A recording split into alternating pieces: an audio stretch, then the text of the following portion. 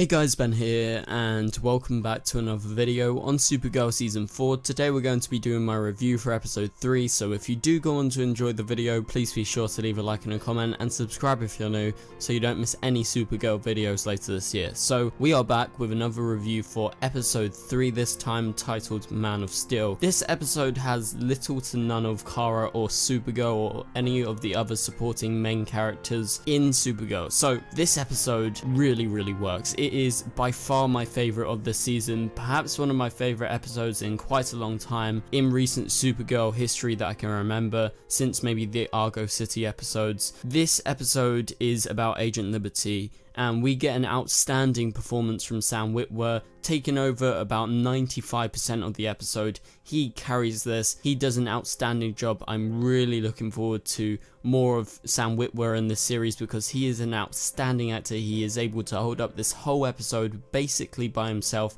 with the help of a few other new supporting characters, and it does an amazing job of bringing to life Agent Liberty and the backstory, because this is unlike anything we've really done. This is a full episode dedicated to a villain we're going to be seeing. We understand that anger that you can see by the end of the episode and what we've seen, why he is killing these aliens, and this episode is extremely well written. It has been crafted in a way with the writers thinking, okay, so we don't have Kara, we don't have Supergirl because Melissa's on Broadway right now, because they filmed this episode first, if you didn't know. So they had to have a really strong reason for them to actually have an episode centered around this one character, and you must have that amazing performance that Sam Witwer does deliver. I feel like the writing on the past two episodes have been weak, and the reason why I think this episode has benefited from Melissa not being around is because they had to sit down, think of a strong reason as to why they should take their time and make this episode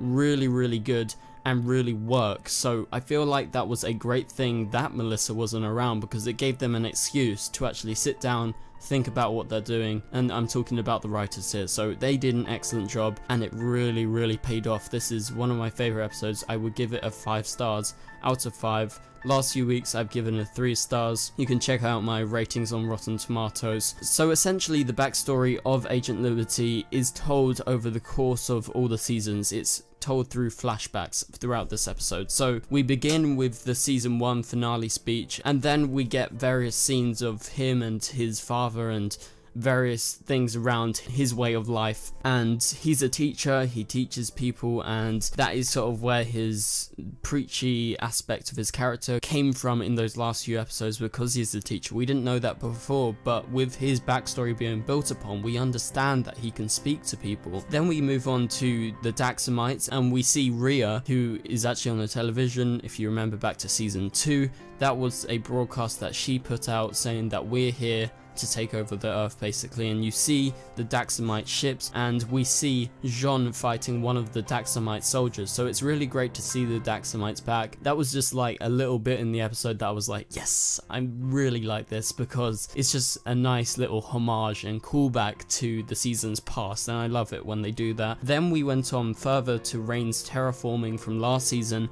We get various shots of Alura, Mon-El, and everyone fighting in that final battle, which was very exciting to see, like even just the back of them or the CGI versions of themselves fighting in the sky. It was really satisfactory seeing them return, because obviously we're not probably going to see Mon-El or Alura or anyone else this season because they are staying more grounded. But it really works, that sequence of how they play with time and how this once nice man who is now fueled by anger with the impact of aliens over his family, and you are able to see both sides and the reasoning behind this villain of why he's so full of anger and he's able to kill these aliens, rather than the last few episodes when it's just been preachy writing and it didn't gel in right. This episode, the way it's written, really works, because you understand the meaning, and it's not just an actor spilling out lines. It feels legitimate. It feels like these characters are real people. And so, like I mentioned earlier, there is little of any of the other characters. We get a few scenes of Alex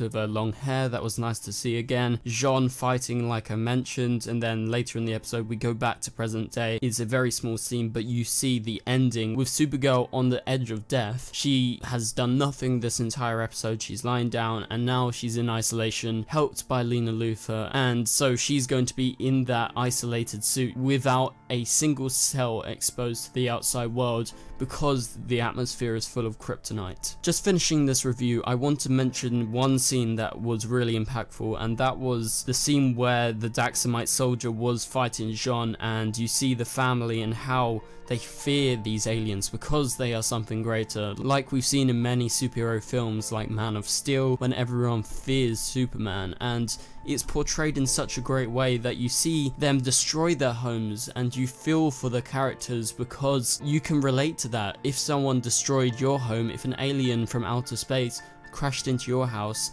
you would be fearful, and then Jean says you're safe now and the house bursts into flames. And obviously I don't agree with the statements they're making, but you can feel for these characters, and the way it's written is really well put together in that you really feel like these aliens do cause these humans massive amounts of fear because they are able to destroy the home in an instant and hurt them in an instant, even if it's not on purpose. So what an amazing episode. Like I said, I do agree with everything that the Supergirl writers have been writing and have been talking about in terms of what they were doing with the preachy speeches, but I just didn't think it gelled well together, and this episode shows the other side and it really works. So thank you guys so much for watching, and I'll see you guys later. Goodbye.